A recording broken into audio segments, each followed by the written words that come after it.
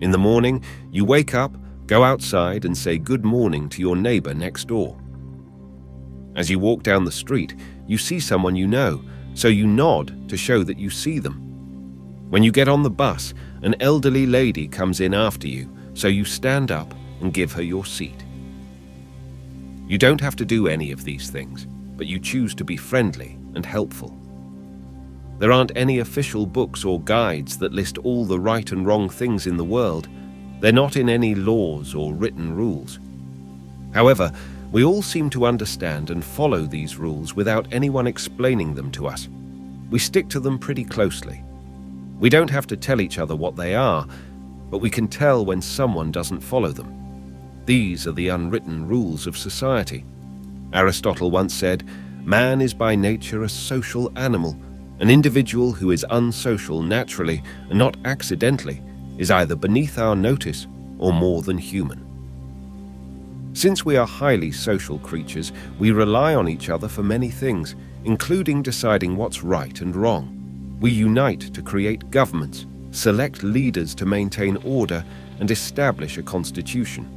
However, these actions are typically for important matters. For everyday situations, there are no official rules or laws.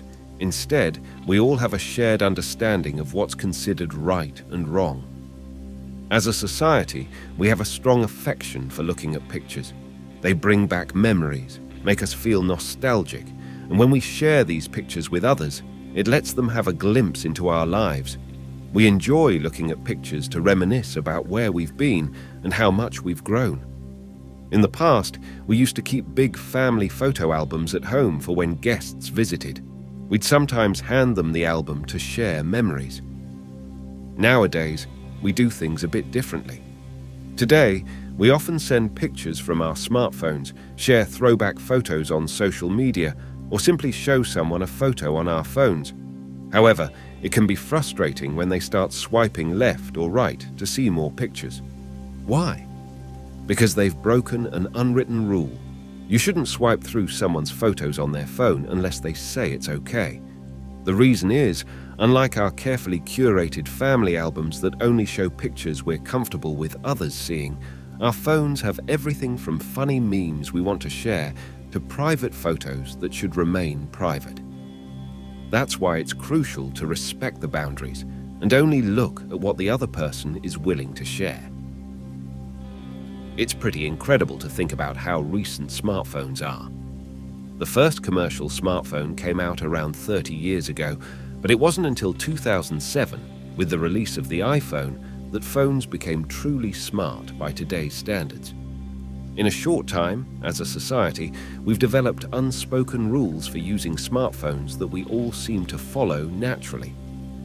Before phones, we used to visit each other without any notice.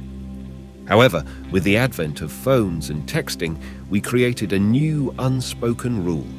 You generally don't show up at someone's house unannounced. Of course, this doesn't apply as much to family and very close friends. But if you want to visit a co-worker or someone you're not particularly close to, it's a good idea to send them a text first. Otherwise, you might not find a friendly face when you ring the doorbell. As humans, we communicate not just through words, but also through our actions. As the saying goes, actions can often convey more than words. When we talk to each other, we pay attention to hand gestures, head movements, how close we are, and overall body language. This helps us gauge how the conversation is going. Are they interested?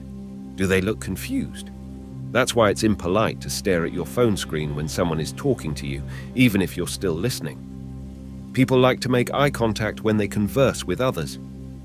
Similarly, it's considered rude to keep your earbuds in your ears while talking to people, especially now that wireless earbuds are so small and comfortable. It's easy to forget they're in your ears, even when you're chatting with someone. As a society, we've collectively agreed that it's more respectful to remove your earbuds when talking to someone, so they don't have to raise their voice to be heard.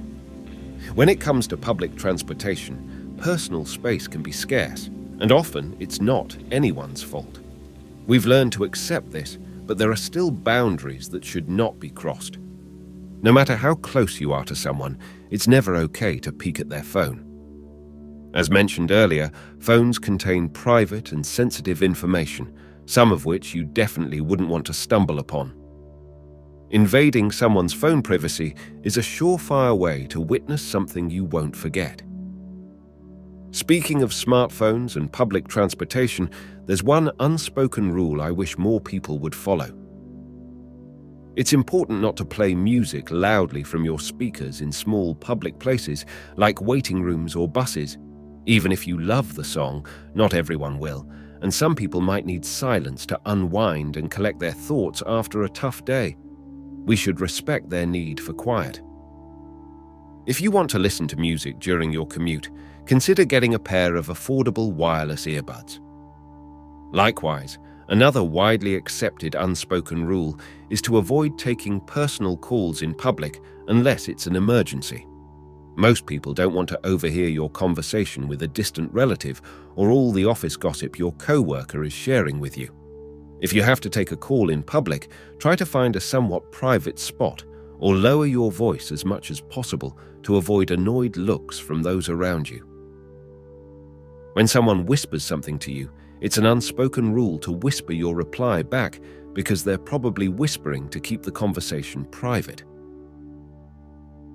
As humans, we tell many lies for various reasons: to boost our self-esteem, protect others' feelings, impress people, fit into social circles, or just get some time off work.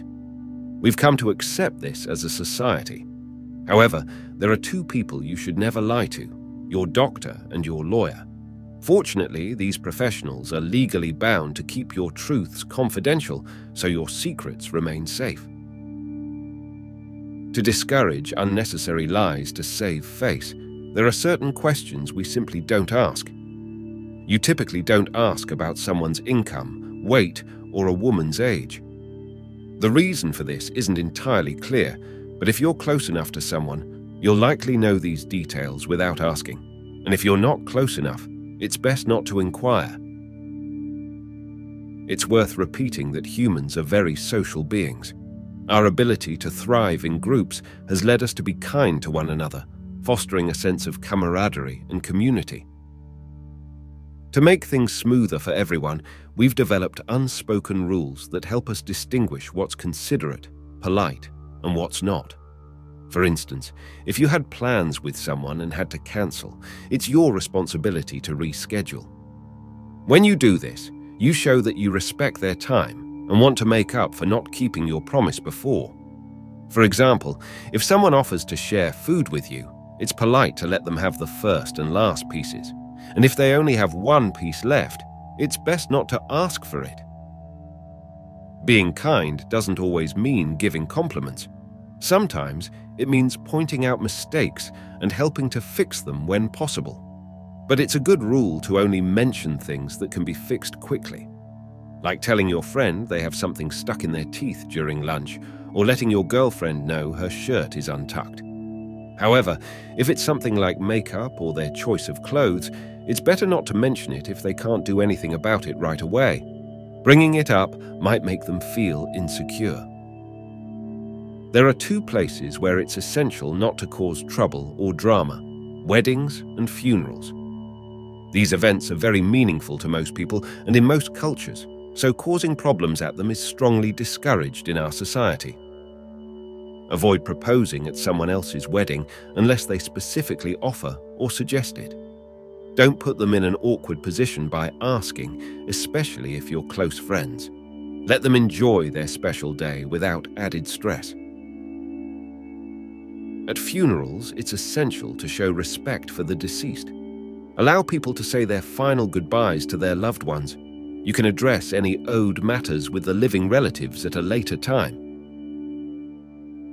As children, we may not have been as aware of these unspoken rules because less was expected of us.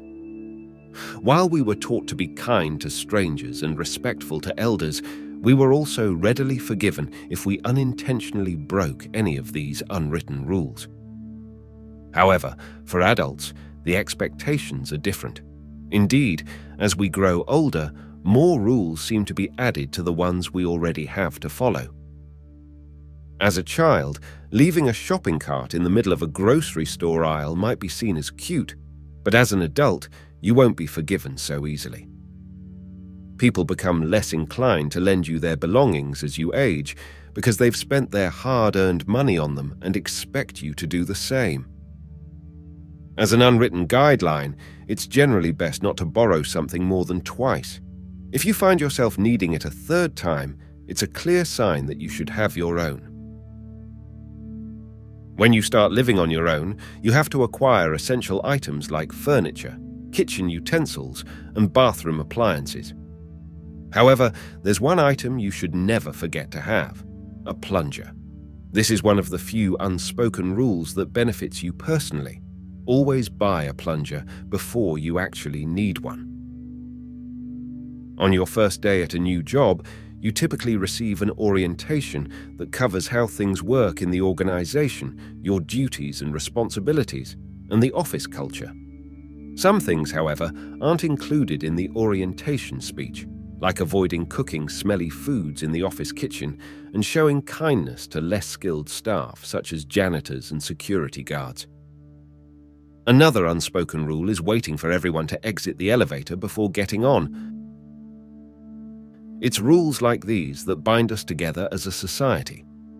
If everything were spelled out in a constitution, we might end up living like robots, although some might argue that we're already quite close to that. By leaving many of these rules unspoken, we're able to follow them more naturally, recognizing that some things are better left unsaid.